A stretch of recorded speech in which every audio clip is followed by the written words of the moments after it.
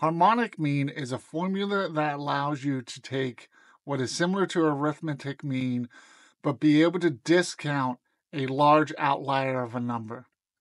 The formula is here for a harmonic mean, but this is available in Excel and is easy to use. So this is often used with ratios and rates. So think of speed or cost per unit, efficiency, things like that.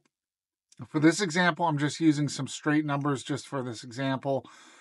So here we have the arithmetic mean. So typically the formula would be equals average and then the numbers that are displayed A2 through A19.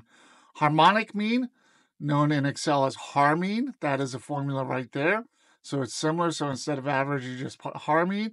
And this will give you the average by discounting this very large outlier. You can see most of these values are around 70, somewhere between 65, 75, right in that range. And you can see the values here on this chart.